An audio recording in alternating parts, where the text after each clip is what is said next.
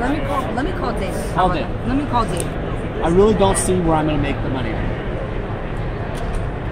Is this a heated negotiation? I'm feeling it, huh? Are you videotaping? No, I don't, you know, she wants... Tell the world about negotiation. We want to tell, Yeah. This will be a good video. I want her to talk and explain. Tell the world. Yeah, so basically what's going on is I met Anna or Alla? Alla. Yeah. Alla. Hi. Let's start over now. Okay. So Alla and I met in actually GP Vegas 2015. She wanted some money. She's a collector, possibly to sell it. At the time we didn't do the deal, but then I flew to LA on my birthday weekend, and we kind of talked about selling the cards. She still, you know, wasn't comfortable even selling. She's a collector. But she recently, this is a good opportunity to discuss, like, when you change your life situation, you end up, what happening is you make decisions to sell the cards. She just bought a house. So now... So a life event. Life event, which is exactly why when you invest in things, not that she doesn't have her shit together, is that you have to negotiate and make deals. And that's why I keep saying that people in their 30s, 40s, imagine collecting, investing, you got thinking about life events and preparing. So in this situation, she wanted 25. I want to pay 20. She's got we meet in the middle at 22.5. And I think 22.5 is fair. Honestly, just meet me in the middle. What we got here is two Alpha Lotuses that are really exceptional on this card. It's basically mint, but there's a surface 6, which is really difficult. It's like a little bit of a raise up here. It's so slight, but it's flat out mint. On the front? Yeah, it's really, you can't even see it on camera. No. This is, warning guys, when you buy a near mint to mint card when it's graded, their idea of near mint is actually, this card is more SP in my condition, or EX, because of all the whitening. Yeah. So that's not to consider near mint to mint. When you're talking about grading, there's a 10-point scale, so near mint to mint is not, in player's eyes, unpacked fresh, right?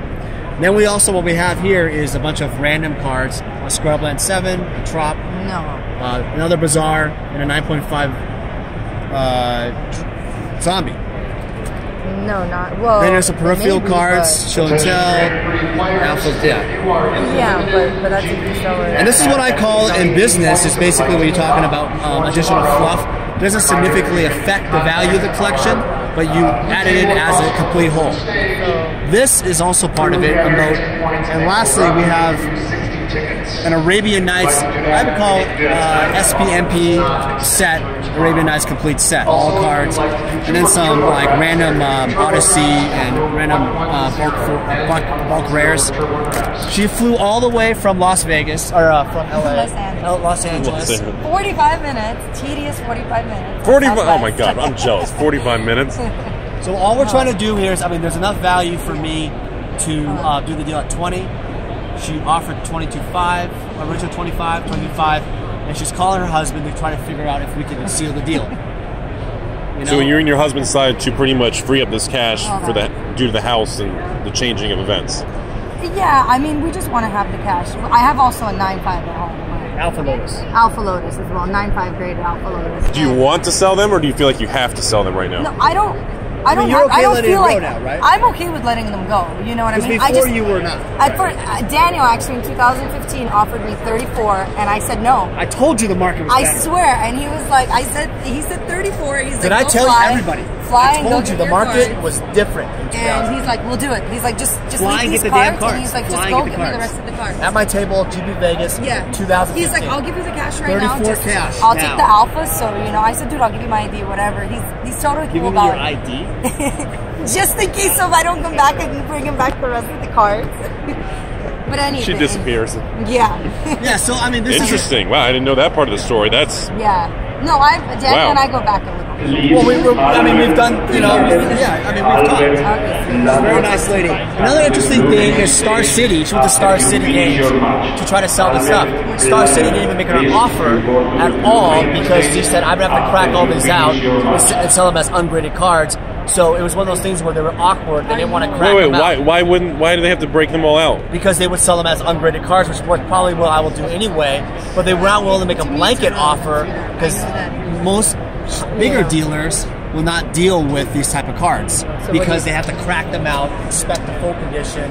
Because in grading, you have to make sure you get the exact condition correctly. For them. And then also, when you crack them out, by the way, it's a warning. when you crack it out, they have more leverage, which I would never crack it out. You always keep it graded if you can. This way, you know they're authentic and they're already graded. Now, why would you not leave these sealed to try to sell them? Why crack these? So in the world of grading Magic the Gathering, the highest premiums are generally 9.5, BGS 10, the Beta Lotus, and there. So come here, we'll let her talk. Come here.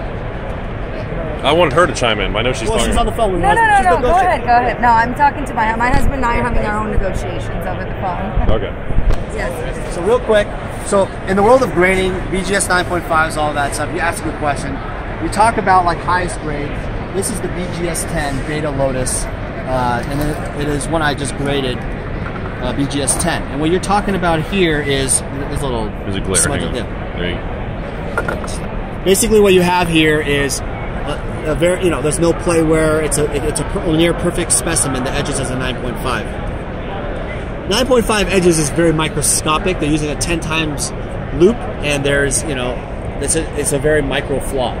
Whereas in their situation, collectors are willing to obviously, like comic books, come out with really high quality, or are willing to open the pocketbooks up for rare collectibles. There's only 3 of these in the world. Where in the case of the 7 and 8s, there's probably a few hundred in the world. Right. Obviously, we're talking about like X-Men collectibles, Batman collectible, or Superman collectible. Superman comic books sold over $3 million recently in auction. Right. That's the highest grade. You want people that have expendable income of this ultra high figure level. They're going to want to spend it, justify it for the rarest of the rarest. If you're very rich, you want the best, right? Right. So yeah, when you talk about 7 and 8, there's 200 of them. You're not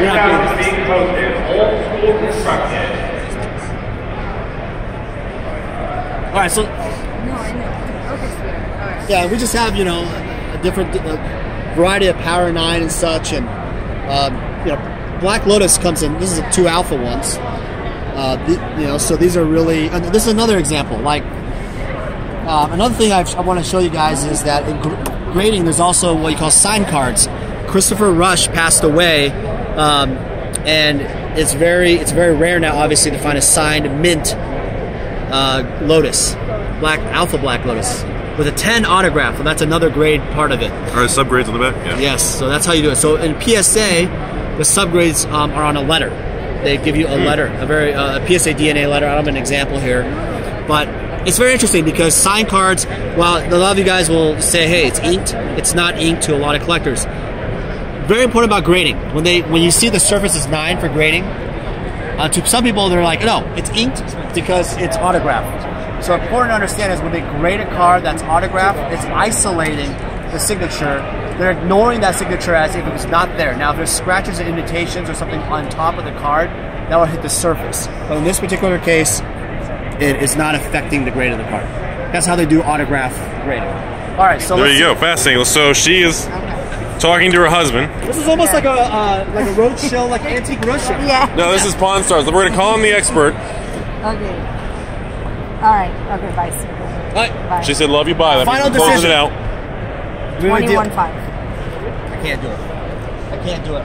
I really want to do it. He said he's like, I can't go lower than 20. I can't do it. I can't do it. I cannot do it. I really want to do it, but I can't. No, it's fine. I'll piece off the collection on eBay, and if you want to take it down, I'll do 20,500 final offer. I swear to God, you want to talk to David yourself? I can't do it. I can't. 21.5. Okay. Tell him I'll meet him in the middle. 20,750. That's it. You want to talk to David? No, sure. I'll talk to David. Put on my speaker. I just have a 10-month-year-old, and I'm buying more Magic cards. And as you can see, I have lots of Magic cards, and here I'm buying more Magic cards. Well, some of you guys will wonder, why am I buying more Magic cards? Well, because I'm crazy. 27. I'm kind of like Rudy. Fucking crazy. And I'll buy you dinner. No, I'm leaving. When? I have my brother-in-law and sister-in-law. They're going to EDC, so I can't. I'm just hanging out. So you're gonna go party? Is No, I'm not. I don't. She's gonna go. Okay, so what?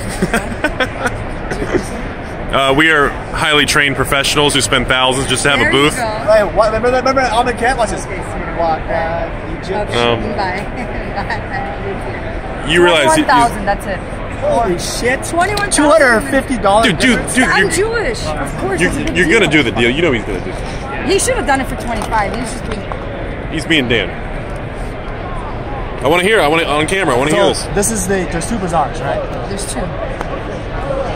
Watch, he's gonna sell this. He's gonna tell me I made $10,000 off you. I'll be like, I know. So Star City? What was their exact words for the camera? Tell them what happened. So when you went to Star City Games, they said they wanted. What did they tell you about this? Well, they said before we even make a price to you, before we even give you a price on your high-end cards, we have to go ahead and crack them open. I said it makes no sense. I'll let you crack them open if you made the purchase. Absolutely, you guys can crack them. Why would you want to crack before even an offer? I don't. That's the dumbest thing I've ever. Honestly, I said we can crack this one because I already know what's wrong with this one. I actually flew out to BGS in Texas. And there's a slight groove on it. That's the only reason. Where is that? I couldn't find the groove in the case. The groove is right here. It's literally in this corner. Well, they actually opened this for me, so that's how I know what was wrong with it. Oh, okay. So they let you see it? Okay. Yeah, other than that, I couldn't. There's nothing really wrong with it. You know what I mean? So what's the story? When did you buy these, and why did you get them? I actually collect them. This was actually a childhood thing. So I bought this. I bought many cards throughout my whole childhood up until even, I want to say maybe 4 years ago. Really? I stopped. Yeah, I bought a 9.5. Actually, I bought a raw card. I bought a raw Alpha Black Lotus. I took a gamble on it. I gave the guy 10,000 cash. I flew out, and they graded a 9.5. So I thought for 10,000, it was worth it. For me, it was worth it. You know, whatever. Investing 1,000 into plane and a hotel, another 1,000. It's very unique to have. It's very unique to have a woman. This is gonna be a great video. A woman collector. I mean, where's this video? Talk about as a collector. Well, he's actually a YouTuber. Oh. But talk to me about as a woman collector how that works. I mean, you obviously know that. Yeah. To be honest with you, so a lot of men think like because it's a woman and it's a male dominant game, they think, oh, well, we can lowball the girls. We can do this, we can do that. I had one guy offer me, back in 2015 when I met Daniel, he offered me like 12,000 for 2 cards. 12,000, I was just like, no. Yeah, I mean, people do lowball you, and I don't play anymore. I used to play vintage, so that was fun, but... So how about old school? You play old school? I play only old school, but I haven't played in, I want to say maybe... 4 years, 3 years. Ever since I stopped my collection. Are you going to miss the cards? No, I'm not, because I still have 3 more at home. 3 of my personal, favorite ones. That's really cool. So, and what bulk rares do you have? You said? They're all here. All right. Well, I appreciate. Thank you for sharing the story. Absolutely. Looks like they're going to be doing the deal then. What is the deal? 21,100. 21. Is what you want? 21.5 is what she said. My offer was 20,750. Tell them, no, 20,750. Tell them. Tell who? I'll do that deal. I thought we did 21. Well, no, 20,000. I can't. 21,000. That's what he said. No, I swear to God, I said 21,000. We can go ahead and. That's the best you can do. 21,000. I'm dead. We have to decide right now. Can I cut it? Huh? Can you cut it or not? Well, aren't you gonna edit? All right. So, are we making the deal for what's happening? My husband said 21,000. He'll let all the cards go. Everything. You can even this is bulk rares, right? There's nothing special. You count it. I don't know. They offered me $400 for it. Yeah. Oh, well, hold on a second. So $250 of cards? No. They offered me $390 for all. Oh, wait a second. Wait a second. Okay, I thought you had shit cards. Daniel, I asked you to look. All right. We have a deal. 21,000. Is it a deal? What kind of cash? No, I'm not taking cash. I gotta fly. No, don't fake. PayPal. No. PayPal. Okay, we'll just pretend we have cash.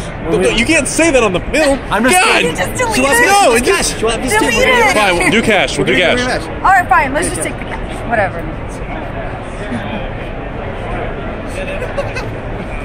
I can't wait till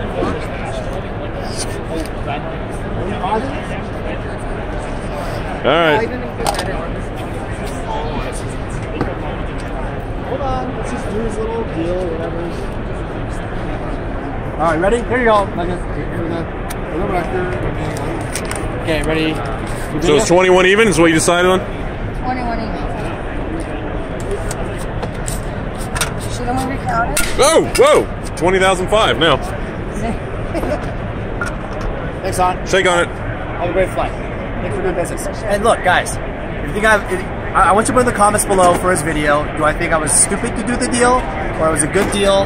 That's a good question, right, Rudy? It was a great deal. That was really cool. I hope you guys. Wow. Send me your